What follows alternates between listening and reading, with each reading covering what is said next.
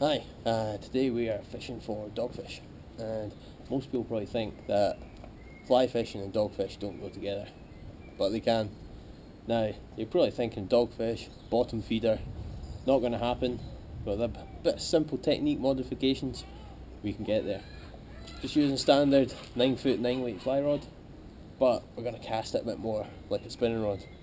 A quick demonstration, and just chuck it and chance it. There we go. And out it goes. Oh, see that?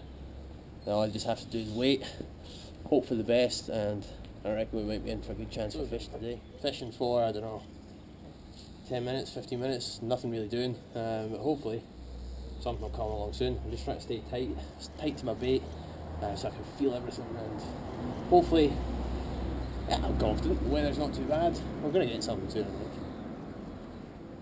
Yes, just watching my line.